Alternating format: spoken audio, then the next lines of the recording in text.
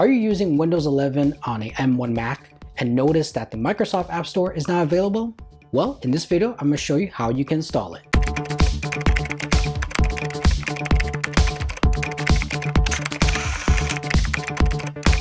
Hey everybody, welcome back to another episode of Tech That Doesn't Bite. If you have been using the Windows 11 version, the ARM version, on a virtual machine software such as UTM on an M1 Mac, you might have noticed that the Microsoft App Store is not available.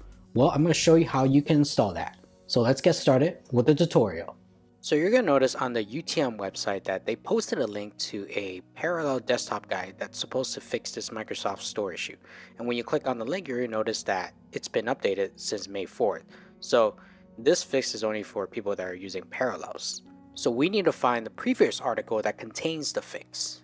So what we're going to do is we're going to use the Internet Archive's Wayback Machine. So type in archive.org on a separate tab. And what you're going to do is you're going to go back to the article. We're going to copy the link, go back to archive.org, and at the very top where the Wayback Machine part is, you're just going to paste the link. And we're going to wait till the Wayback Machine gives us the different calendar dates that it took a snapshot of that website, and we're going to pick the one that's November 16, 2021, and it's going to give us back the old article that contains the fix. So what we're going to do now is download that little zip file, that store x86 zip file, into our virtual machine, and it does take a while for the pages to load, so kind of be patient with it. And once that zip file has been downloaded, we're going to extract it. And you can extract it to anywhere you like. I just put it in the downloads area.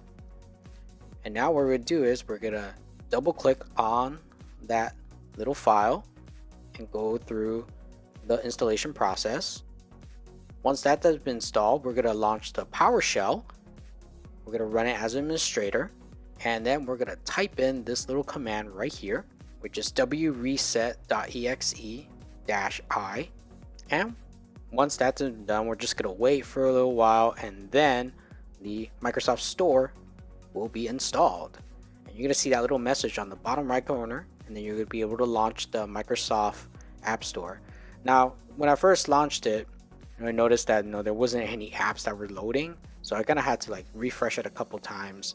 Then when I went to the app section, those are all the apps there. And I also tried using one of them, so I installed it, Netflix, but for some reason, once I finished installing it, downloading it, and try to launch it, the app did launch, but nothing happened. So it basically just crashed on me. So your experience with the Microsoft App Store on the Windows 11 ARM edition might be a little bit different. There might be some things that just doesn't work.